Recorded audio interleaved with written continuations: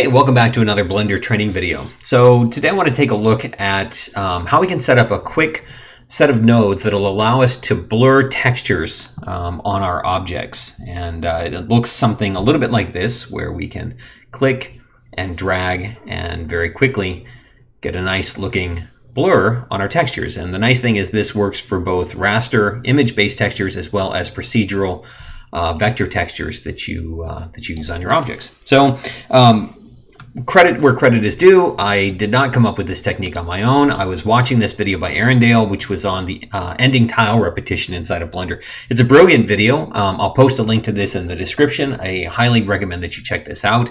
But as part of this process, he did set up a Voronoi texture and then blurred it. And I thought to myself, you got to be kidding. I've been wondering how you do that for a very long time.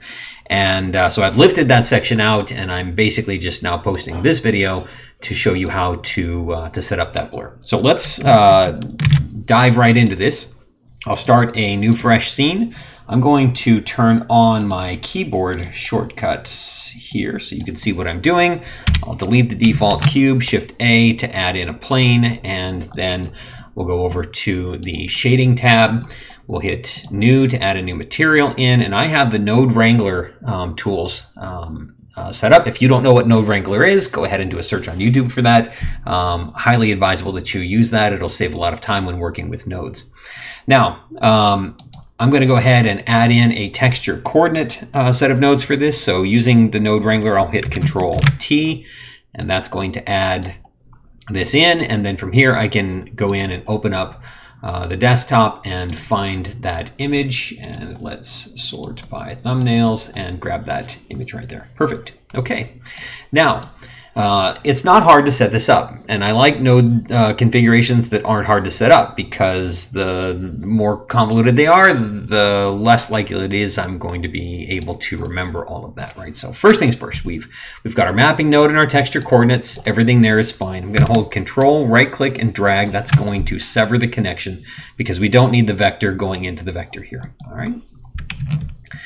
Now, what we do need are 3 other nodes. That's it, 3 other nodes. So we'll hit Shift A to go to add, and we're going to start off with vector math. Now you would think that that would be under vector, but it's not. It's under converter. So vector math is under converter, vector math. All right, we'll put that right there. And instead of add, we're going to set that to scale. Why scale? I could not even begin to tell you. All right, the next node that we need is, so we'll hit Shift A, is going to be a noise texture. So go to texture, and we will grab the noise texture. We'll put that right there. And the third node that we need is a mix RGB. So Shift A, and we'll go to color and grab the mix RGB node. We'll set that right there.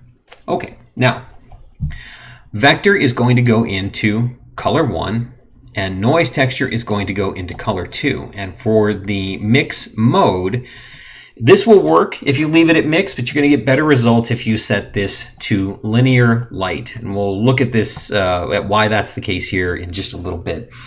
Color is now going to go into vector. And once we do that, we're going to get this crazy looking bit of distortion, which in and of itself is really interesting. And we could maybe deep dive into what else we could do with that. But this level of distortion is controlled by 2 things. Number 1, it's controlled by the noise.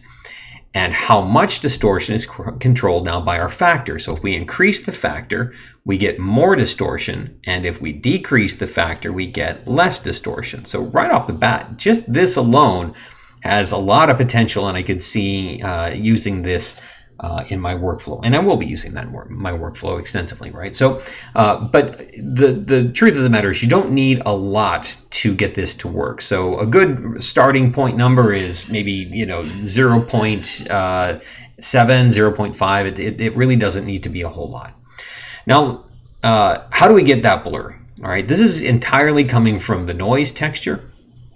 And so really there are only 2 of these settings that you need to adjust. So the first is your scale. So right now it's set to 5. If we continue to increase that, you can see this thing really begin to gain a lot of distortion, a lot of distortion, a lot of distortion. Right? If we keep going, it basically begins to diffuse out those edges.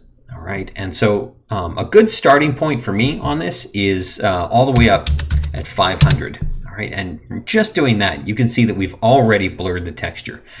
Now we have two other settings in here, detail and roughness, and truthfully, detail does a little bit, but not a whole lot. So I usually set detail all the way back down at 0, and just to make my life simple, I set roughness all the way back down to 0 as well.